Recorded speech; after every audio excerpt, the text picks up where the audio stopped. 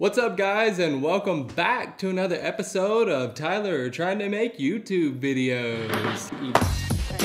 Cheers. Is this easy? That's how we end it.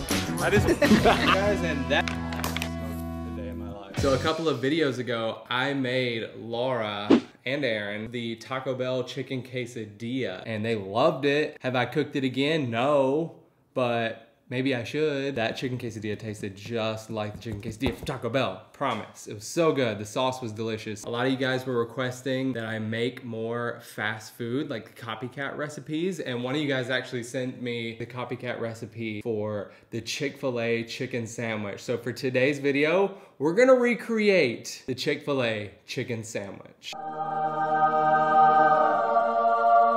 As well as making it fried chicken, I'm gonna be using this, an air fryer. This recipe actually calls for an air fryer. I decided to buy an air fryer. It seemed like if we're gonna cook some stuff that's semi-unhealthy, an air fryer at least seems like, at least it uses less oil. I've never even used an air fryer before, so I'm kind of excited to use it. This is Laura and Aaron's favorite fast food place, and probably my favorite fast food place too. There's a lot of fast food eating going on in this household, so if I can perfect a fast food dish, they will love me forever. I don't have anything else I want to talk about. We're gonna jump into making this because the time doesn't work on this. It's like almost 8 o'clock and I'm just now cooking, so everybody's actually gonna be super hungry by the time I finish.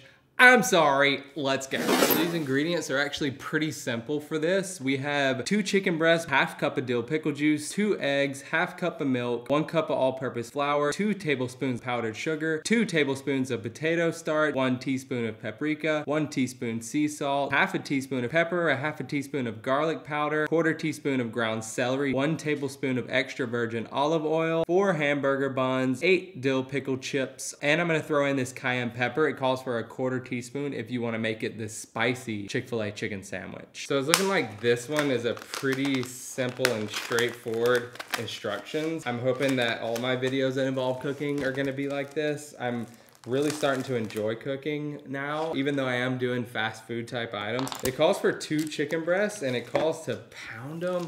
I had to go and buy a pounder. Trust the old meat beater here. Bah, bah, bah, bah, bah, bah, bah.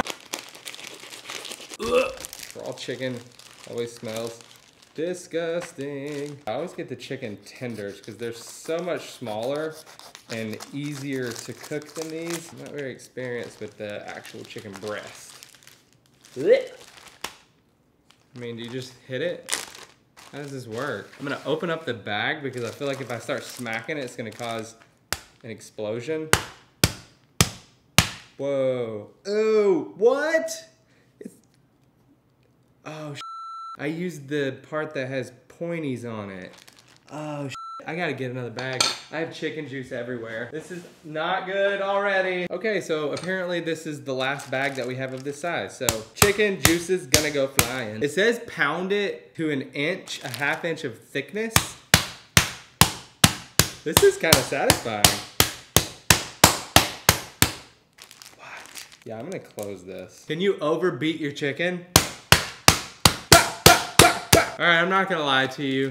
That was kind of fun. Oh yeah. Now that I got raw chicken all over my hands, I feel great, I'm ready. It says to cut it into like pieces that you want it to be, like the size of like a hamburger bun, I guess. If Laura knew I was putting raw chicken on this cutting board, she would probably murder me. Yeah, Mr. Chicken. All the chicken from me pounding it is just mush. I'm gonna make 3 pieces of chicken. So I'm gonna cut this piece into a half, and then I already have a piece here. Pretty easy so far. Oh, I'm getting chicken all over me. Guys, I'm gonna get sick. Chicken's in the bag. Next, it calls for pickle juice. Did you guys have any idea that they marinate? So it's not marinating, it's brining.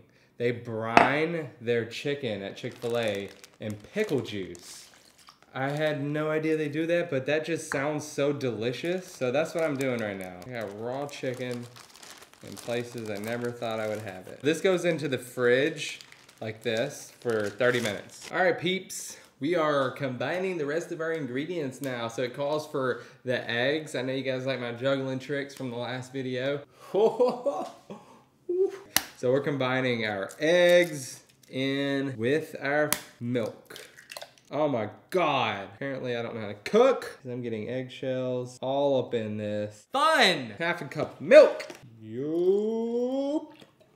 Yep. This reminds me of making breakfast. Maybe for my next video, I can do breakfast food because breakfast food is my all-time favorite. So now we're gonna mix together all the spices and the starch and flour. I've never even heard of potato starch, but I had to go to 2 different stores to even find this stuff. I've actually never fried anything before, so this is gonna be, there's a lot of firsts going on in this video. So the strangest part about all of this is the fact that they use powdered sugar in their frying like mix. What?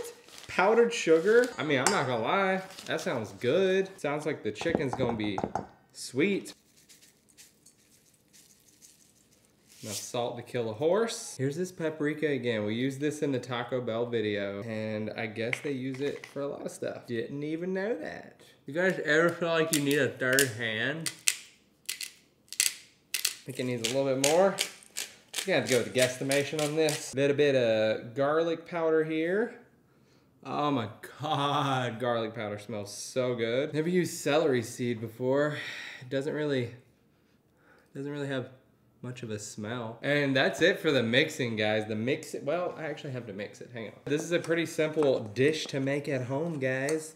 So whenever you're following along with my tutorial here, woo! I'm getting pretty pumped for some fried chicken, people. I was wondering why chefs wear white, and it's because they deal with so much powder.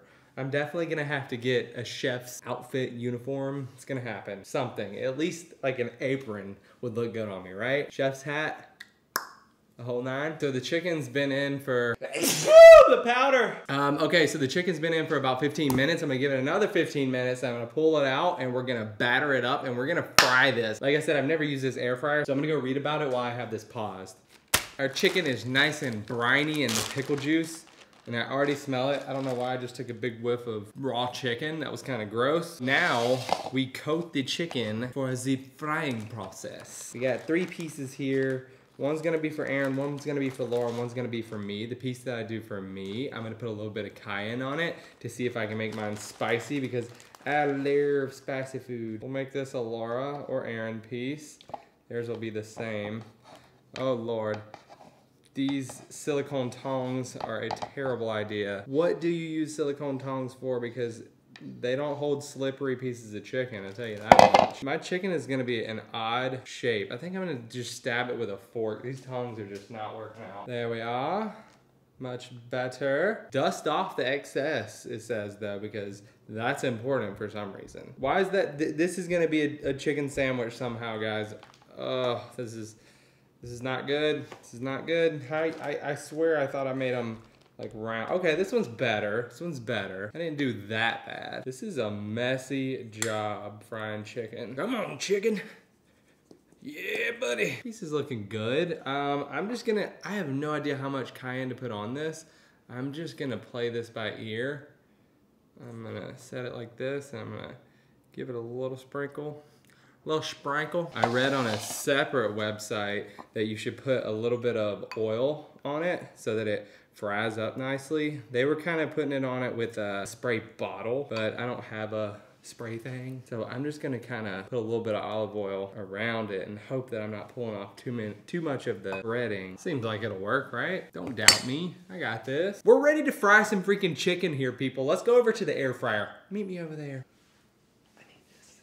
It didn't really seem like there was too much to the fryer here. It did tell me to like coat the grates with olive oil, so I did that. It says 340 degrees for 6 minutes. This air fryer is actually pretty simple. The temperature's right here, and then you have a timer. Once you turn the timer on, it turns on. So we're gonna go 340. The chicken is in. If this air fryer works out, this is gonna be so convenient. Seems pretty simple. It says 6 minutes and then you flip it. Shit. Oh my God. We got it on 6 minutes, and then we flip it after another 6 minutes, and then we do 2 minutes at 400 to really fry and really set it in. I want you guys to get a good look at this. It's just coils, and then do you see the fan rotating? So it's wrapped in coils, fan rotates and circulates the air around. This seems like such an easy thing. Oh shit, you know what? I was supposed to add more oil. You know, it's okay. We're gonna go a little less oil. We'll be healthier. We'll be healthier. Chick-fil-A style. Love it so far though. Woo!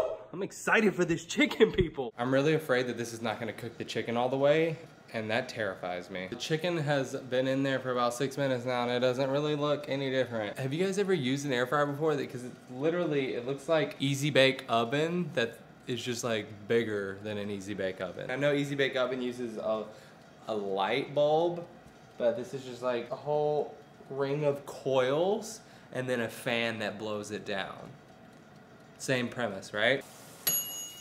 All right, our timer has went off. Okay, they look a little crispy. Guys, I have hope for this chicken after all, because this is like chicken crisp on here. So they're getting crispy. I'm loving this, I'm loving it. Y'all gonna see me leaving a A+ review on Amazon. I don't think I've ever left an Amazon review. And I used to work at Amazon. Okay guys, you're looking at the final product here. It looks a little powdery. Look at that. I think I was supposed to not bread it. It said something about like making sure that the breading is not too much. You're supposed to flick it off. And I thought I did that, but it's still looking a little powdery. It's not the darkness of Chick-fil-A. Like their chicken looks a little darker. This looks more like when you fry fish. Like this is the color that it gives you. So I don't know. We're gonna do a taste test. We're gonna do a taste test right now. Oh my goodness. We're done, guys. Here's the final product. So I got a big hunk of chicken, and it actually came out. Does that look like Chick-fil-A chicken to you guys? No. It does not look like Chick-fil-A chicken to me either. But it's like I was saying, it's a lighter color. Chick-fil-A chicken is darker. I put cayenne on mine. Mine's supposed to be the spicy chicken. This is yours, Laura, a little petite one. And then Aaron's looks like a chicken tender. How do we know that this chicken's cooked all the way? That's something that we just are gonna have to figure out when we bite into it. I need to cut mine in half. No, you don't. It's done. I promise you it's done. I don't know. I wouldn't feed you raw chicken. You know I had it in that oven thing, the air fryer, for at least 30 minutes. You know how freaked out I get about food. I stuck it in there longer than it said it needed to be in there. I naturally would. Okay, are we ready to taste it? I'm good. We ready to taste it? Aaron's going in. All you bit was the pickle. Did you get chicken? It's looking a little bready on mine.